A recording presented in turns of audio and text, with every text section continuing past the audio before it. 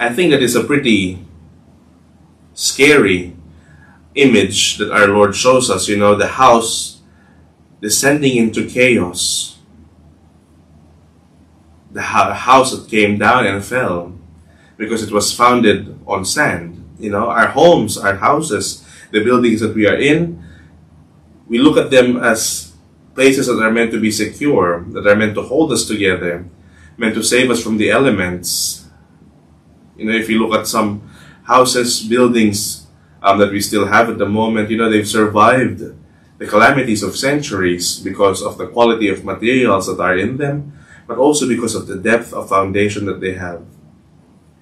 Our Lord tells us today that listening to His words and acting on them is going to have this effect on our lives, that it will strengthen the foundations, that it will keep us secure.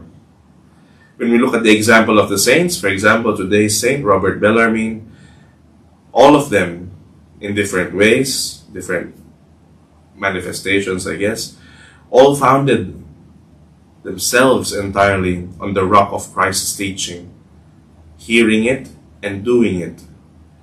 In this one, in hearing God's word and doing it, this is where our blessedness lies. Our Lord Himself said so, in that episode where someone says, blessed is the one who gave birth to you, etc. That woman in the crowd that gave praise to Jesus and to His mother.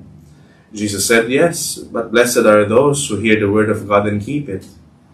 Because after all, other than bearing Him in her womb, Mary also heard God's word and continued to keep it for all of her life. So did all the saints. And Jesus Himself, kept the word of His Father's will. He made it His food each day and did it perfectly, obediently, all the way to the end. And so that's why St. Paul says to us that because of that obedience, His name has been raised above every other name. And so at Jesus' name, every knee shall bend. Dear friends, you and I, as we celebrate today's feast of St. Robert Bellarmine, let us also ask for that wisdom that the first reading was talking about.